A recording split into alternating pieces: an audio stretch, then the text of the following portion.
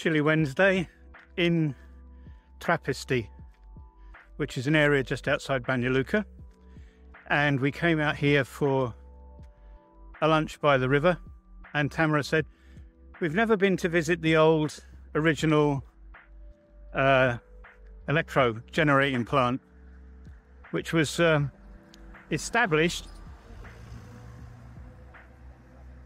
by the monks that came to this city back in the 1800s. So this is a quick trip around inside. It's devastated and very dilapidated. Gives you a feel for what the original electro generating plant was like here.